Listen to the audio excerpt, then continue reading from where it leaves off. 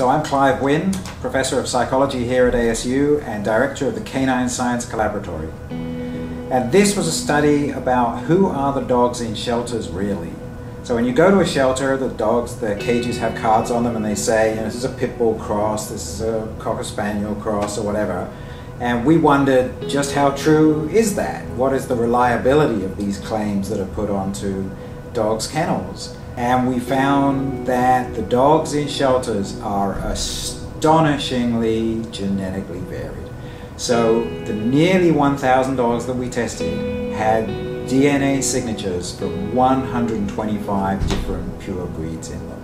So they are way more diverse than people have been assuming. And individual dogs, a lot of shelters, about a quarter of their cage cards suggest that a dog is a purebred dog. But you go in and you do the DNA and it's not 25% purebred dogs, it's just 5%. Just 1 in 20, fewer than 1 in 20 of the dogs in a shelter are purebred dogs. So that is, for me, one of the big take-home messages of the study. And the second part of the study is that we then compared the DNA signatures to what the shelter staff said a dog was. And if you leave the handful of purebred dogs on one side, that the shelter staff are pretty good. Most people are pretty good at spotting a purebred dog. You put that less than 5% of the dogs on one side and you just look at the rest of them, these mutts, who are genetically extremely complex. Some of them had 5 different breeds mixed up in them. On average, they had a mixture of 3 breeds in them. If you look at those mutts and ask how good are the shelter staff at identifying the breeds that go into the mutts, then the answer is they're really bad. They get it right about 1 time in 20, which is, about as good as anybody's likely to do because there's over 200 different breeds that might be going in. It's a really difficult problem. And genetics is not paint colors. If you take a few drops of Labrador Retriever and a few drops of Border Collie, you do not get a dog that loves to jump into the water and herd fish, right? Genetics is way more complicated than that, especially the genetics of behavior. So that actually identifying just by looking at a dog, what kind of a mutt is this? Who were this dog's parents and grandparents and so on? It's extremely difficult to do. It's really basically a fool's errand to try and identify the breeds in a dog just by looking at it. We know that people are very influenced by what they're told about a dog's breed heritage. And from this study we can say what you're told about a mutt's breed heritage is unlikely to be true.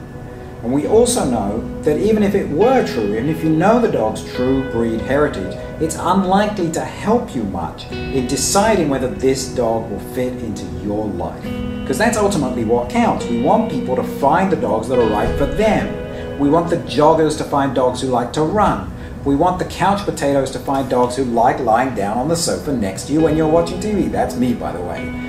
And so people come to dogs with this feeling that dog breeds are like motor vehicles. And dogs are just not like that. The breed identity, even if you know it, is not very predictive of the animal's personality. And in mixed breed dogs, it's just very unlikely that knowing the background genetics of that dog is going to predict how it's going to behave. So what I take from this is that when your life is ready to take on canine companionship, go to the shelter and actually meet and interview and give yourself a chance to really get to know a number of candidates without any preconceptions about what brand of dog you're looking for. Because let yourself be surprised. Obviously you know what energy level you're looking for. You know what size will fit into your existence. But beyond that, you need to interview that dog thoroughly, just like you get to know new human companions, new human friends, thoroughly before you go on vacation with them. So give yourself a chance to really get to know a dog before you bring it into your life. A lot of the better shelters nowadays, and this is a project that we're just starting up looking at this, a lot of the better shelters encourage people to foster dogs. So if the option's there, take a dog home for the weekend, because the way he seems to be in a cage may be quite different from the way he behaves when you get him home and you try and go jogging with him. That may not be his thing after all, and so it would be better to do that way.